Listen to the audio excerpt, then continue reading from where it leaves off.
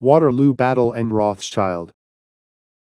The decisive reason why Napoleon, who had been on a roll, was the Continental blockade in 1806.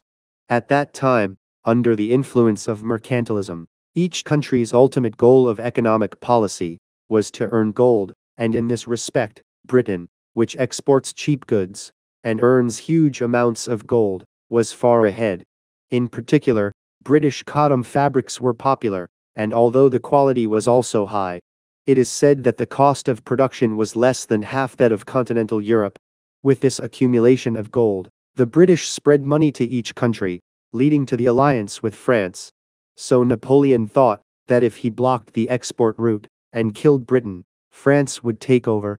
However, European countries that relied on British goods were hit harder. The first country to rebel was Russia. The process of suppressing it is an expedition to Russia. Napoleon mobilizes more than 600,000 troops for this. As a result, the French army was almost completely defeated by Russia's Eastern Army, and the devastation operation. It is said that the number of deaths exceeded 400,000.